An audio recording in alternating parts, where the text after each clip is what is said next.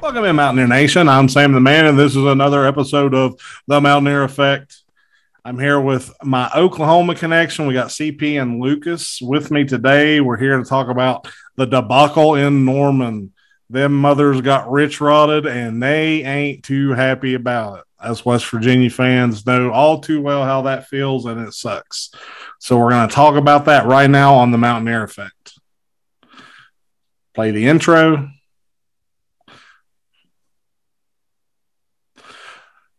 So, CP, it looks like Lincoln Riley showed his colors and he left you rich, rotted. What do you think about that crap? Good riddance. I've been on your podcast multiple times saying we had the conversation about Neil and him being very similar. The lack of the killer instinct was wearing very thin on all of the fan base. And I'm not mad he left. I'm mad at how he handled it. I've never, since Rich Rod, and this is worse than what Rich Rod did because Rich Rod didn't have any crocodile tears for West Virginia. He just said, I'm out, and went to Michigan, basically. He had that fake little press conference where he was talking about how the team lost and that it shouldn't have been that way, and then he was gone.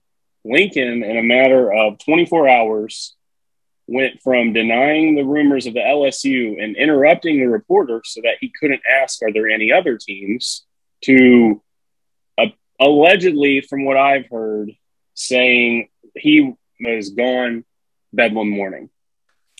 My question is, do you think Bob Stoops had anything to do with how Lincoln tried to handle it? Do you think maybe he consulted with Bob and Bob's like, man, you need to do it this way, and maybe helped him do it a little bit better? Or do you think he just kind of went gung-ho?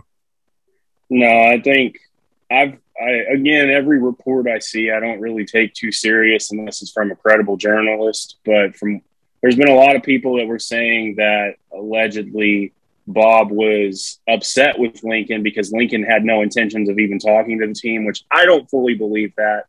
As scummy as he is, I think the 2.5 minute long I'm doing this for my family speech was Lincoln Riley being Lincoln Riley. Lucas, what do you think? Do you think Bob had anything to do with it, or do you think Lincoln just did it all on his own? I don't think he said a word to Bob. Going off of what Bob's press conference was today, I think that Lincoln basically he told him to politely screw off. Bob gave that Lincoln his job. He retired early. He still had years left, in my opinion, and he thought it was best for the program. And Lincoln just took that and washed it away in a matter of a day or two. And it honestly makes me sick. This was the most talented team we've had since 2000, and Lincoln's heart hasn't been in it since September. You could tell by the play calling, and he possibly cost us a national championship. I don't really know if we could have beat Georgia realistically, but even having a chance, he took that and threw it away. And that's what pisses me off more than anything. I run this Sooner account on Twitter, and I've defended that man every week this year, and he took that and just destroyed it. And I'm hurt. I'm not going to pretend I'm hurt or not hurt. It's just crap. I think essentially Bob gave him the keys to a Ferrari and he left it for a fucking Tesla. Well, me and you've talked a lot about it, and I know you've talked all season about, Lincoln not having balls and that his play calling was really suspect. And it's funny because as a West Virginia fan, I always look back at that Pitt game and some of the calls that went on in that game. And it's you can't help but think, maybe the coaches undercoached or underperformed or undercalled or something, because the whole game was off. And I kind of got that feeling with Bedlam, it was just off. I mean, I know the refs really, really sucked, but they just seemed off. I just wonder, you always wonder if that's intentional or just a product of the decision that's maybe subconscious or something. I think a lot of times coaches have a habit of, if they are potentially out the door, coaching to not win rather than coaching to not lose. So I think maybe Lincoln was like, all right, I've done enough this first half to make it look believable, like I'm trying, and just kind of went with the narrative of the OSU defense being top 3 and just said, they just played good, played better than us. He didn't seem to care about the refs' penalties or anything like that. He was clocked out, man. And there's a lot of breadcrumb trails that kind of, it's easy to look at them now and go, wow, how did I not think of that? The big one to me is him flying to California on his bye week for his personal day. Well, the same thing kind of happened with Rich Rod going to Michigan. Like, nobody thought twice about it until hindsight. What were you going to say, Lucas? I was going to say, and after how we played after the bye week, the Baylor game where they just decimated us for 4 quarters. The play calling is the worst I've ever seen at Oklahoma. Yeah, at that point, his foot was out the door. I mean, it was a shock to everybody. I mean, it really shows that Lincoln didn't have the gumption to coach in the SEC. I mean, is basically what it comes down to. He didn't have the wherewithal. I mean, maybe he didn't want to from the beginning, and that's what I've heard, was he didn't want to go to the SEC anyway. And I get that, but I mean, if you don't have the balls to want to coach in the SEC, then what the hell are you doing coaching a major powerhouse team in the country anyway, right? The worst part is that he acts like it was like his press conference, man. Just so much of the stuff he said was just regurgitated shit he said with us. Like, oh, we're really close. We're on the verge of something. I'm excited to build a program here, a winning program. And I mean, if anything, the fact of the matter is that as each year went by and he started losing Bob's recruits, the team started getting a little worse. And my thing is, if you can't win with Kyler Murray and Baker Mayfield, say what you want about Baker Mayfield right now in the NFL. In college, he was that dude, and so was Kyler. And if you can't get it done with them, it's not the players at that point. And I agree with that. I think, having Bob Stoops step in really helps a lot, because it helps soften the blow a little bit, because he's really beloved, and I think he's still got some coaching left in it. Well, that's the thing, like, viewers, you got to realize, like, we're on a coaching carousel right now that, here in just the last little bit, Chip Kelly's going to LSU. Brian Kelly, sorry. I mean, like, there's a lot going on. Cincinnati's getting ready to get blindsided. I think their coach is probably going to be gone. Lucas was talking about that. Back to Notre Dame, huh? I mean, this is going to be a revolving circus, and it all started with Lincoln Riley choosing to go to the University of Southern California, which I don't understand that at all. Like, I don't get it. The Pac-12 is so down. Like, I don't understand. Like, I get he don't want to compete in the SEC. He has an easy playoff ride every year in the Pac-12. Until he plays teams that are out of conference and gets his ass whooped like he did every year with us. Because the talent we had was enough to win championships, and he just didn't get it done. Yep. Because, I mean, that's essentially what's going to happen is, he may go to the Pac-12 and win the Pac-12 and possibly get a bid, but he's not going to be able to compete with the SEC, and he's not going to be able to compete with the Big Ten either. I mean, like, I just don't understand, I quite don't understand it. But such is the nature of these things, I guess. He just essentially made a lateral move. Like, Lincoln Riley, and I tweeted all the USC fans that were talking shit and saying all this stuff. I said, congrats. Your ceiling is a conference championship and a bowl win once every 4 years. That 55-10 record is overshadowed to me by that 0-3 playoff and that 1-4 bowl game record. Well, and that's the thing. Like as a West Virginia fan, it makes me take a step back and look at Neil Brown because CP. I've always compared Lincoln and Neil. Kind of cut from the same cloth. And it's funny when I look at it now because Lincoln Riley really had no balls when it comes to coaching a football team. And now I'm looking at Neil Brown saying, man, that dude ain't got no balls either. Like, is he going to cut and run the first opportunity he gets to make a lateral movement? I mean, to really make a move. Kentucky comes calling, is he gone? And that's something that I think as a West Virginia fan, we need to stay aware of because that could very well happen. And, I could see, if Bob Stoops coaches for a couple of years, I don't think that's going to happen, but you never know.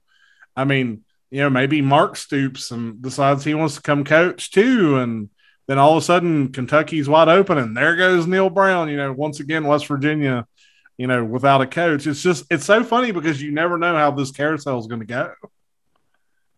Yeah.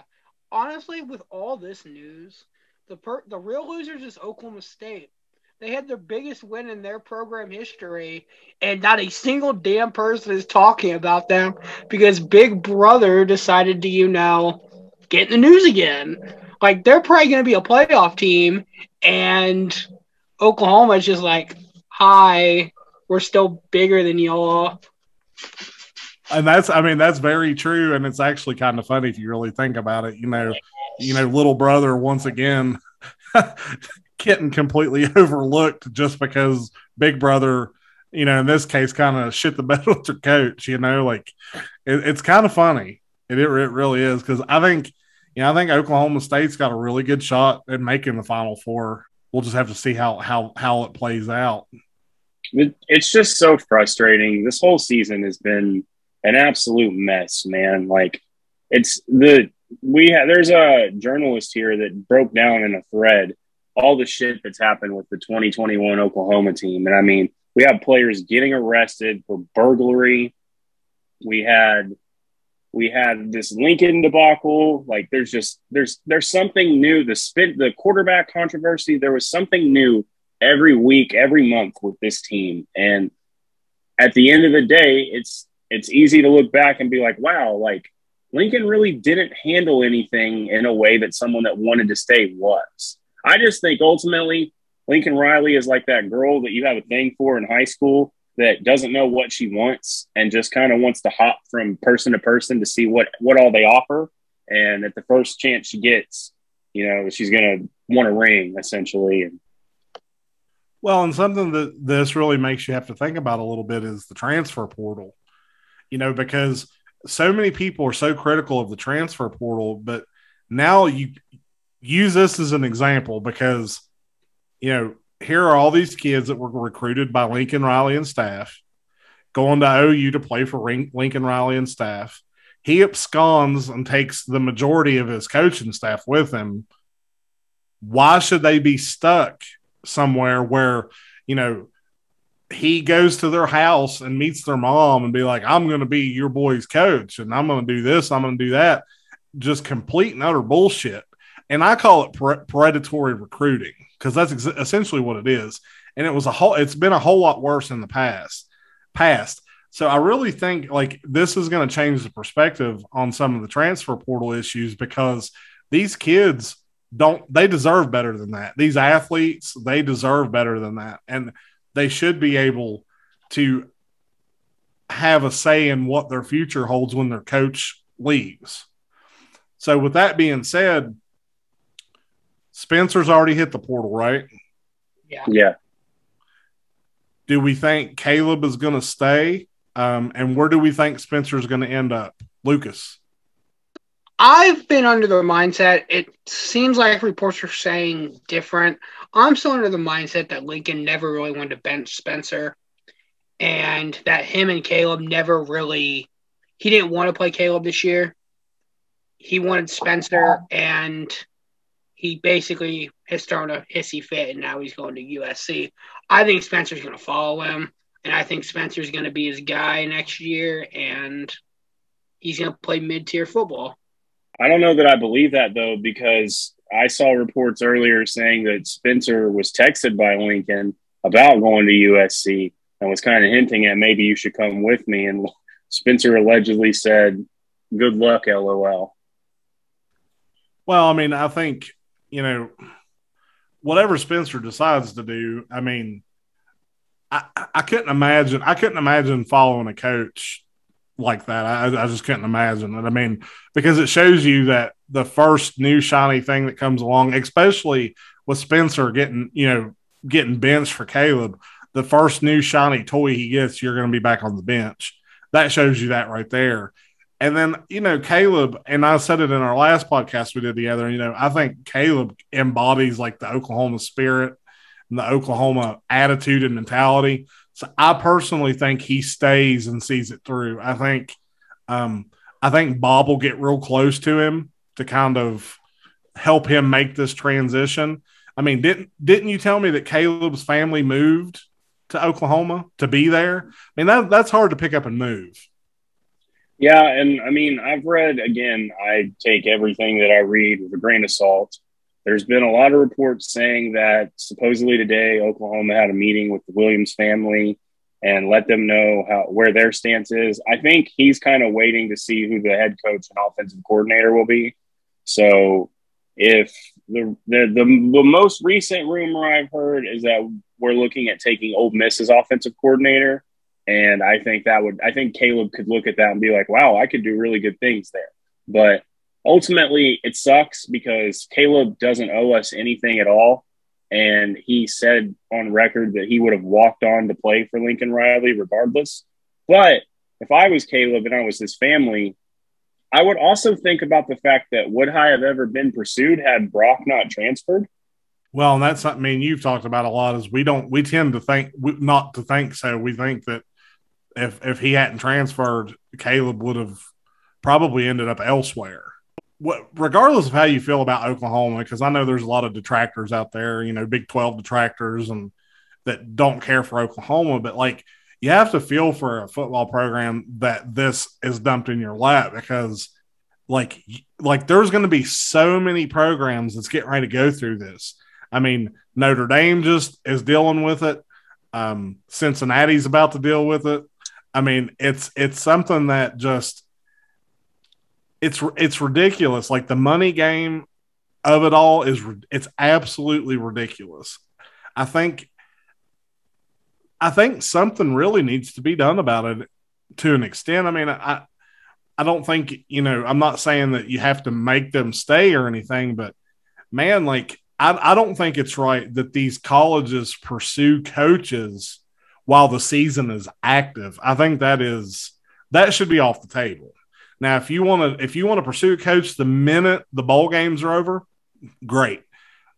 But while the season is in, it should be off limits. Well, I mean, USC is by no means the most morally, like they're not. USC by no means has any morals, So it's one of those things where it's like I'm not shocked in Reggie. I'm not shocked in the least that they were doing scandalous things like that. I'm more baffled at the fact that just how quick the whole coaching staff was pretty much like, yeah, we'll go to USC with you. It was so surgical, man. He did this the day before walk-in interviews or at-home interviews. Like it's ridiculous. He knew what he was doing, and he was recruiting so heavily out of Southern California, and it's very fishy now that you look back on it. Yeah, I mean, it all adds up. What are you gonna say, Lucas? Yeah, I've been wanting to say for a little bit, I think it's complete and utter crap that he spent the last few months recruiting for USC on Oklahoma's dime. I think there needs to be some – I don't know if that's against the rules. There has to be some rule that's against because that's just crap. That's where I'm at too, man. As an Oklahoma fan, I'm pissed off that we were paying him all this money just for him to take everything that we were giving him money to help build and fucking take it to California. Like it's baffling to me, and I agree. I think something needs to be done. There's no way that that's not a violation in some form, man. So what's the timeline been like for you Oklahoma guys? Like, when did you find out? Because I know when the rumors hit, the rumor, yesterday and then all of that, but how exactly did it all unfold? Like, take me through what you went through yesterday as it unfolded and your thought mentality as it unfolded. For me, I was watching one of the NFL games, and I start scrolling through Twitter, and I keep seeing like he's gone, and like it actually happened. So I'm like confused, and then I get to the Fox one where they're like, "Yeah, Lincoln Riley's going to USC," and like it was utter shock first and foremost, and then I think I tossed my phone, walked into my kitchen, and was like, "He's actually leaving," to my dad and grandma, and it was betrayal, anger. It's just like it felt like we gave that man 7 years and he just threw it away. And the first thing I thought was Bob Stoops. He ran Bob Stoops out of town because he was going to go take another job somewhere else. Then he threw all that away. If I was Bob, I would honestly never really, I don't want to say never forgive him, but like he screwed Bob over big time. No one holds a grudge like Oklahoma fans do, man. Well, and me and CP just the other day did a podcast talking about the LSU rumors, and we neither one of us thought that was going to happen, and then like USC came out of nowhere. So how did that hit you when you started hearing about USC? I mean, like I still can't wrap my brain around. I can only imagine being a Sooner fan. I feel like, in a way, again, I'm not a big conspiracy theorist guy, but what I will preface this by saying is that if this happened, I'm not surprised. My theories that I think happened potentially are that Lincoln and his friends and his family and his agent were sending smoke screens on LSU boards to deter the LSU, to make it more about LSU and less about him leaving, period. And I think that there's a little bit of credibility to that belief. I also agree with Lucas that Bob was ran out of town basically out of fear of losing Lincoln, because I would not be surprised that if Lincoln was considered because he's from Texas Tech. So I would not have been surprised in the least if he would have been looking at being the head coach at Texas Tech, and Oklahoma saw that as, oh shit, that could be a problem for us. Let's just promote this man and give him the keys to the kingdom. And so for that, I look at how he handled this, and it's a textbook example on how to not handle things. I've never seen this low class of a move ever. And that's my thing, is I wasn't even sad. I was not crying about losing Lincoln because I wanted him gone eventually. And you and I have said this several times, Sam. I said, if Lincoln leaves, I'm not sad. I'm not upset about it, because at the end of the day, it's the University of Oklahoma. It's not the University of Lincoln Riley's. And as much as he wants to make it about himself, the jacket that he wore said OU. It didn't say LR on it. And so my thing is that I don't know if he just thought he was just bigger than the program or what. It's baffling to me. And the people that are comparing what he's doing to us to the SEC move are idiots. And I will say that again, if you compare Lincoln Riley abandoning Oklahoma during a rivalry game to a move of Oklahoma's choosing, because that's 4 years from now at the latest, and probably 2 at the earliest. We're not giving the Big 12, we're not just dipping out overnight. They have time to talk to other teams. They have time to figure things out. So I think that whole comparison is bullshit. This honestly feels like when the old Cleveland Browns shipped off to Baltimore overnight. I mean, literally overnight. My question is like Lincoln Riley in the future. And the only thing I can come up with in my head, I thought a lot about this today, is maybe he sees a formula for getting into the NFL that Pete Carroll used, and maybe decided I'm going to pursue that route, maybe go to USC and I mean, really essentially completely copy Pete Carroll. Do you think that he has NFL aspirations? I think that I look like an idiot now for saying that if he turned down the Dallas Cowboys job, why would he go anywhere else? But that was last year. That was not this year. I am not shocked that he left. I'm shocked that he did it so fast and did it. But again, it's kind of a double-edged sword because I'd rather him do it now than wait till after the bowl game or wait till March where he's doing all these visits to these recruits and pitching them Norman and then heading out to California and saying, oh, things weren't really working out for me, because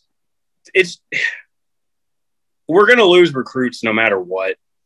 Every ESPN alert I've been getting has been about us losing recruits. I've been hearing it all day. Again, we don't have an official alert, but from what I've been hearing, I talked with you about this earlier, Sam. Venables is the guy I wanted. And if we're taking the offensive coordinator from Ole Miss, this is the biggest upgrade we could have possibly had. It's from NBC, though, so it is pretty reliable. Well, I mean, you're looking at going from a complete straight offensive-minded head coach to a defensive guru. I mean, I think if that's who you land, not only is it an upgrade defensively, but it's an upgrade for the SEC changeover too, right? Yep, that's exactly why I wanted Venables. I am tired of I understand Lincoln is an offensive guru, and I'm not going to let the way he left get in the way of my football IQ or how I feel, because I just, you can't have blinders on with things, like I'm sure you feel the same way. Rich Rod was a great coach, but the way he handled it kind of makes it hard for you to appreciate all that he did. Well, and that's the thing, like with Rich Rod, that's the difference between Oklahoma and West Virginia. Rich Rod could have been a football god in West Virginia. And that's what people don't realize. If he would have taken that team to a national championship, they didn't have to win it. And I think they would have that year. But if he would have just gotten them there, he could have stayed at West Virginia forever if he wanted to. They would have paid him more. They would have upgraded their facilities. The people would have endeared themselves to him like they do Don Nehlen. He would have been a god. Instead, he's a freaking traitor. See, that's what's frustrating to me is that we went from being projected to be the national champions and having a surefire Heisman finalist to our head coach is gone. That said Heisman hopeful is transferring. And we still don't know who's making the trip to New York for the Heisman anyways. So it's just, we had such a fall from grace this year. And we're 10-2. 10-2, dude. I see all these Nebraska fans and just a bunch of fans of poverty fan bases laughing at Lincoln leaving us. And I'm like, you guys would kill to have what we had. Because guess what? Oklahoma at worst next year is a 4-loss team. And that's pushing it. That's really pushing it, especially if they're still in the Big 12. Well, and that's the thing. If Oklahoma is still in the Big 12 next year, there's no reasonable expectation.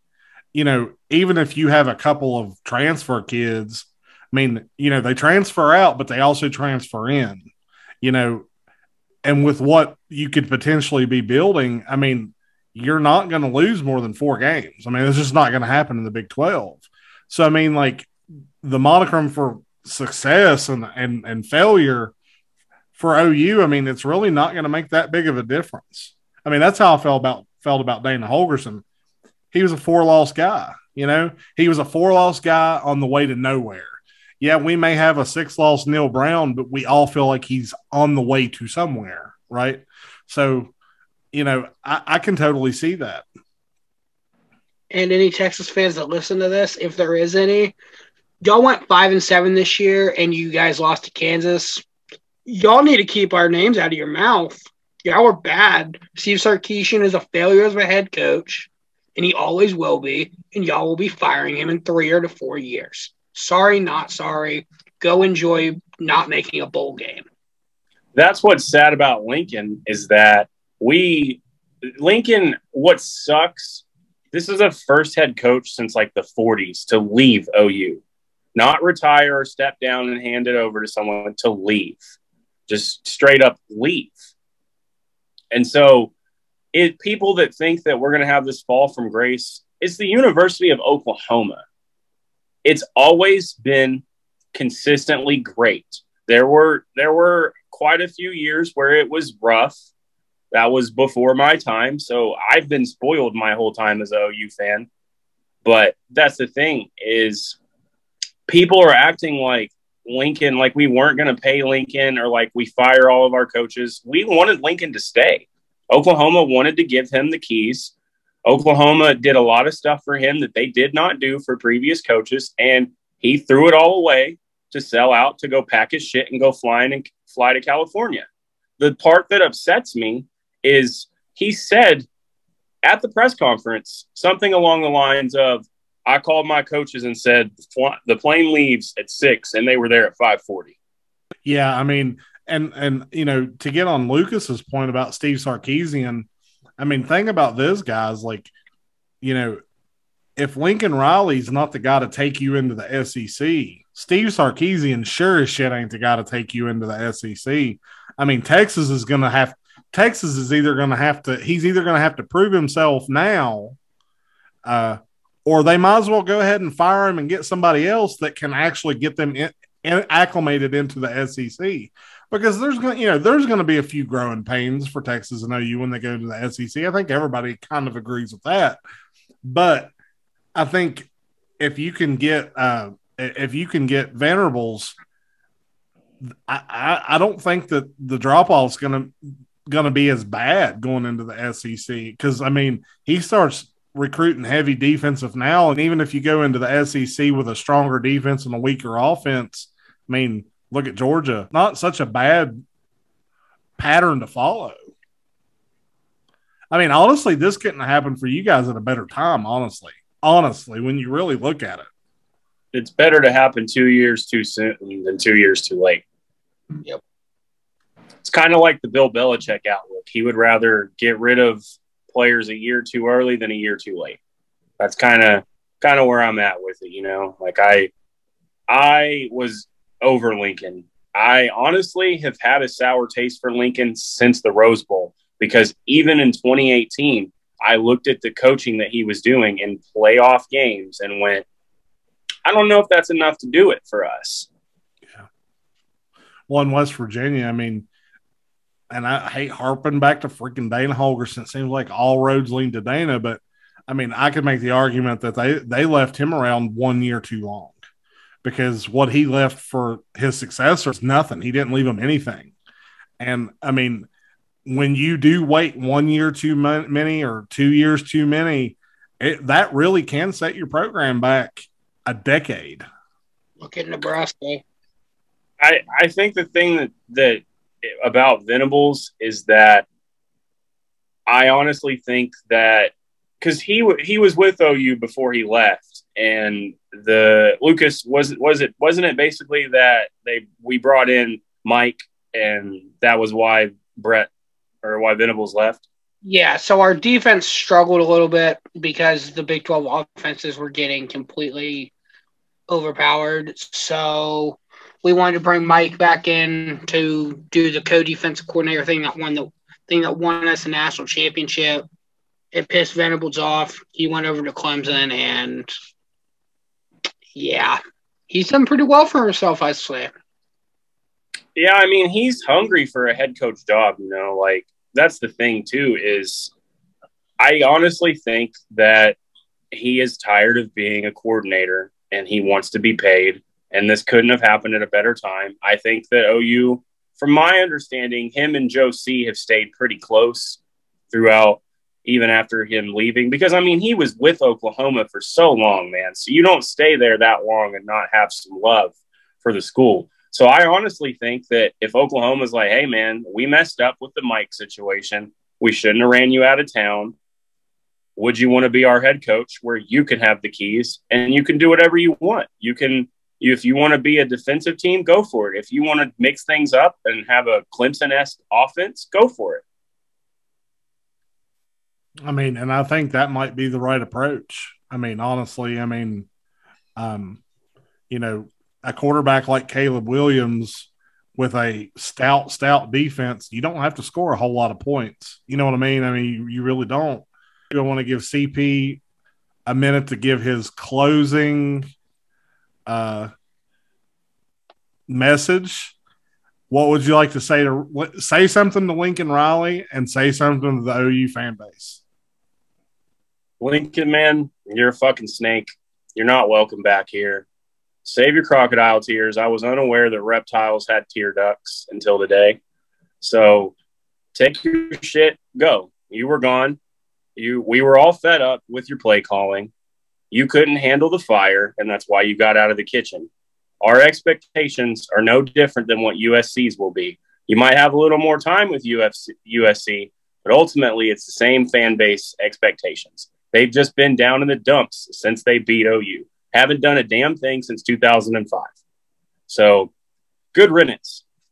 I don't want anybody at Oklahoma that's not about Oklahoma, and it's clear he wasn't. It's clear he was only about Lincoln Riley. As for the fan base, things are going to be all right, man, and trust in Joe C. And we all know to trust in Joe C. Joe C knows exactly what to do to keep this program alive. We'll be all right. We were better before Lincoln, and we'll be fine without him. The standard is the Oklahoma standard, not the Lincoln Riley standard. Lucas, message to Lincoln Riley and to the fan base. Lincoln, honestly, thank you for making Kevin Durant the second most hated man in Oklahoma. You fucked us over. Goodbye. Go enjoy Hollywood. Go enjoy having your players completely screw you over. You're probably going to win some games. Congrats. Your biggest competition is Oregon, and now you're going to go, fail in any big game you play just like you did with us. I defended you for 4 years, and you made me and you made Bob Stoops look stupid. Politely go fuck yourself. And to the fans, we're going to be all right. I trust Josie. I trust Bob. And we'll be all right. Hopefully we get Venables or someone else great. And 8's coming sooner than we think. Or at least I hope so. We got this, guys. It'll be okay. As a West Virginia fan, I have to say, Lincoln, I hope you and Rich Rod find each other somehow because you deserve each other.